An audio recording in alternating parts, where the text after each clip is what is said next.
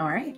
Hi, Bess here, and I'm going to be showing you a little tour of my bralette design and how I'm installing the elastic band in the band part of the design today. So I'm wearing my first sample, and I'm really excited to finish my kind of official samples because this is the one I used to get the kinks out of the design. I just want to give you a little tour, first of all, that I've taken the straps in a little bit, so they're not going to be quite as wide set. And I believe they're going to be just a touch narrower in my size as well. I've also fixed up the armhole and the neck depths so that they're not going to be quite as high. Well, the armhole won't be quite as high on me. Although that's also a problem that's being caused in my sample by the fact that I cut this outer elastic for the armholes too short. I thought I measured it correctly, but I didn't. They're the same length as each other, but they're a little too short, so they're kind of pulling my sample up and riding into my armpits there. So second sample is going to be the official pattern. This is the pattern that's with my testers now. So I'm making one for myself and one for my girlfriend. Here is my band. And I've knit it all up already. And you can see there's a provisional cast on here in this purple yarn, which is gonna go all the way around bottom, right? And then I've knit both halves of the band so that I can fold it up. I'm just like, doesn't want to do on these needles right now. Right here. That'll be the band folded. It's about 1.25 inches because I'm using 1 inch wide elastic. So here's my elastic on the spool. This is knitted elastic. And in order to measure it, I'm going to show you how I measure. I'm going to wrap around, right, my underbust. And what you want is not for it to like fit perfectly. You want it to stretch, right? So I recommend that you make sure your elastic fits at like a comfortable pressure around you before you cut it. This is feeling pretty good. Okay, so I've cut my elastic. Again, now the band of your bralette should be smaller than the actual underbust measurement of your body, right? And your elastic might even be a smaller measurement than that because you want the elastic to hug you. This is where a lot of the support of the bralette is coming from, is the elastic encased around the edgings, including the band. So I do recommend, right, if you need to change band size for your upper bust measurement, if your upper bust puts you in one size, that's the size you should knit for the bra. But if your band size is very different, you might want to knit a different size band and just add increases or subtract some of the increases, like from the sides, in order to make the math still work to be the same at the full bust, okay? Just another note. There are notes about modifying in the pattern. But one more time, so this band, I've cut it. When I cut it a little long still, so that when I wrap it around myself, it's going to be able to stretch, right? And I'm wrapping it around this bra, so I'm even gonna go under it to make sure.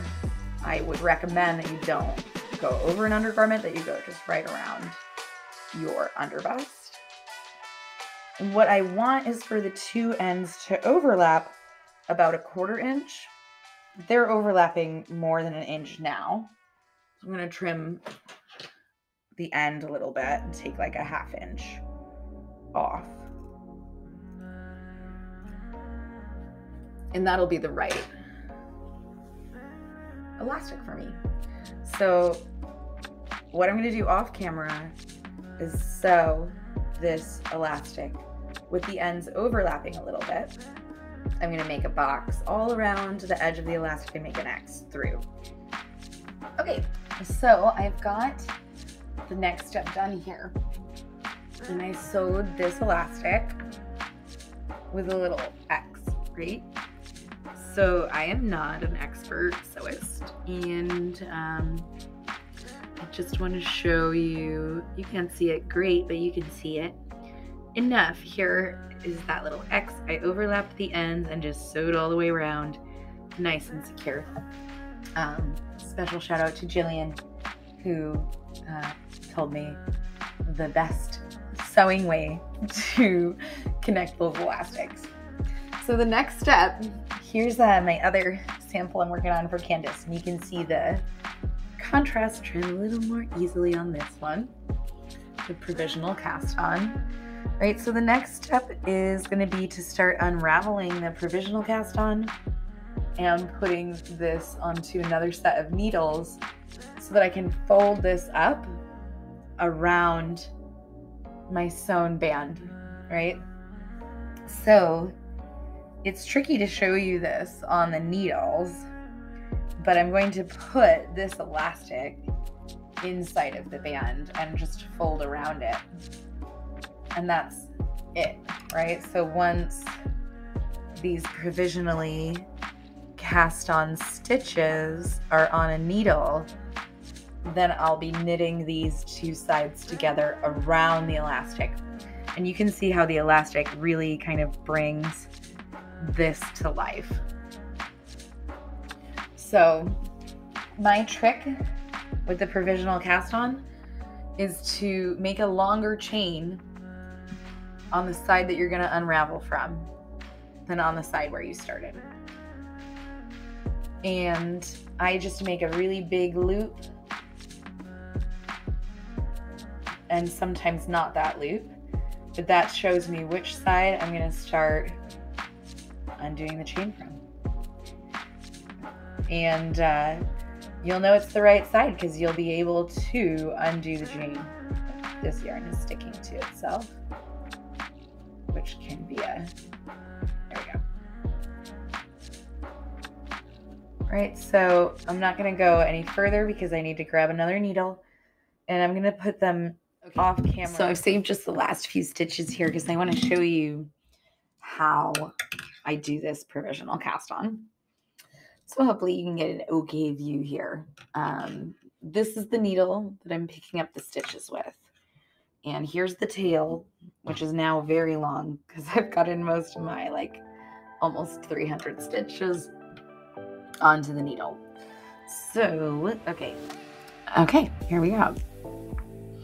So I've got this purple thread that I'm going to be pulling out, and I've got my needle. And what I'm going to do is slide into the stitch that I want to grab and then pull. So I've got a few more to do here. I'm going to slide in, then pull the chain.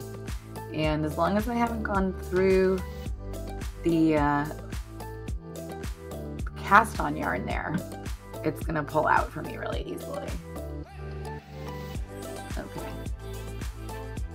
So I'm just going to keep on going. And because I'm doing this backwards to show you, I am not getting it through quite as perfectly. There we go. So really I'm looking to just go through that loop that I'm going to grab and then pull out the crochet chain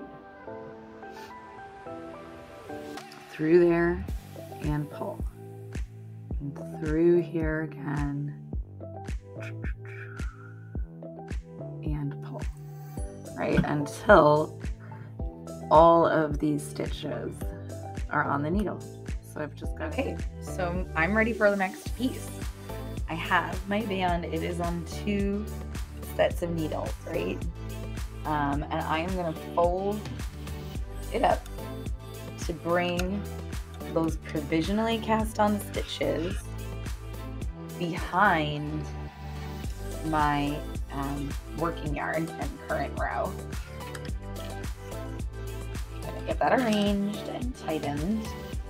Now it's like a little fussy because I have all these needles around, and I'll usually just try and get them out of the way as much as I can and push all the stitches up so they're ready to go here.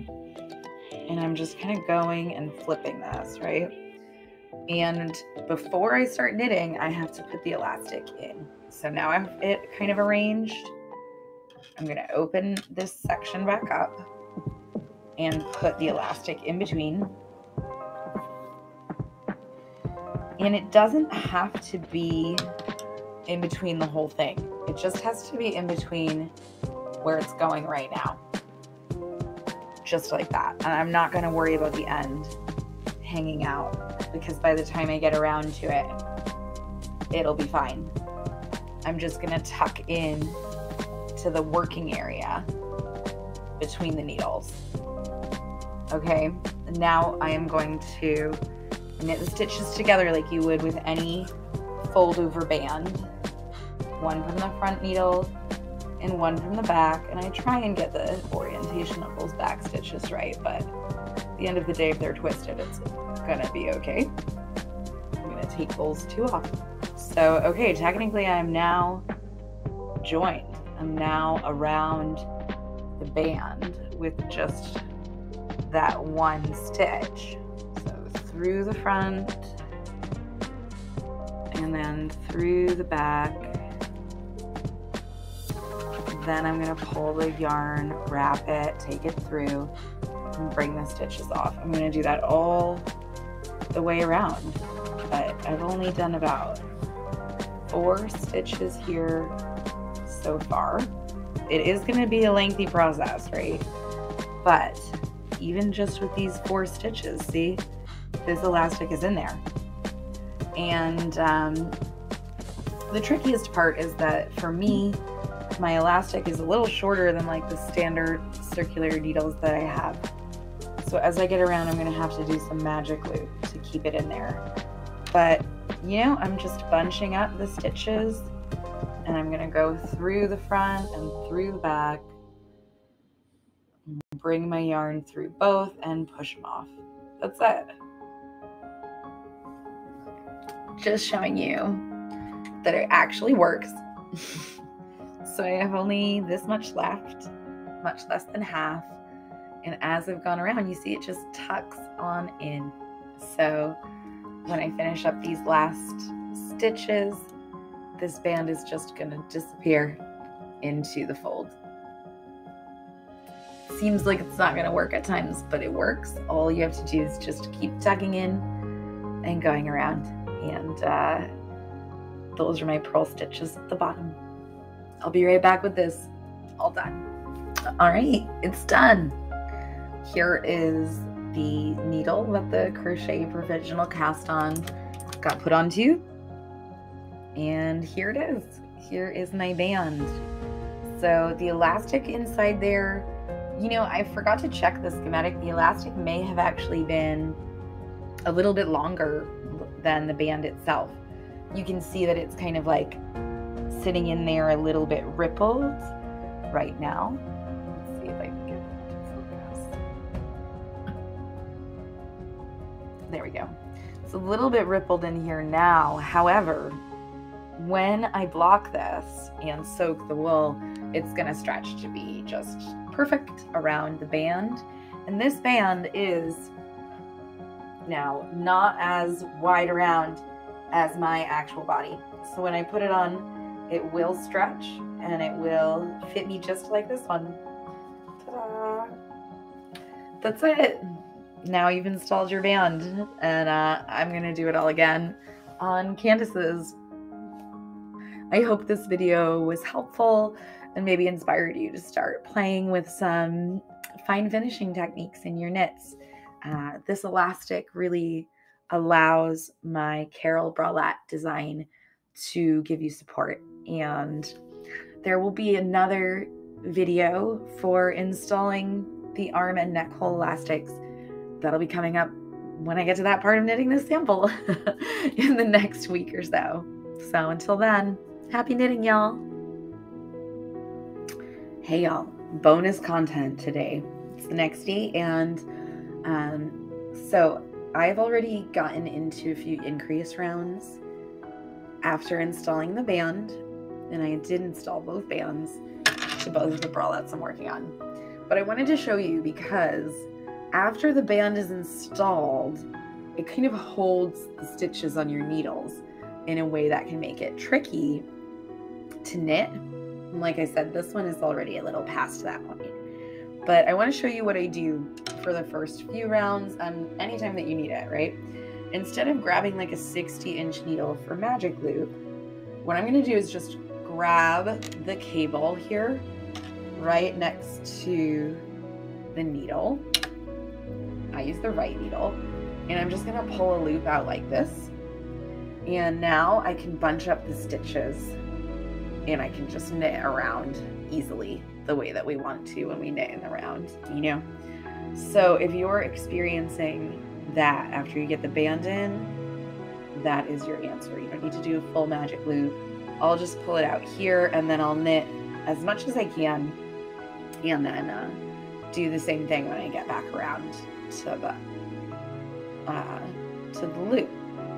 Pull out another loop from the right needle and just keep going. So the loop won't ever be in the same exact place, and so it's not going to create tension in one area like ladders the way that it does sometimes when we use two circulars or magic loop. And you don't have too much knitting in the round once the band is installed. You know, you do your bust increases and then you'll be casting off for the back in a couple inches anyway. So happy knitting!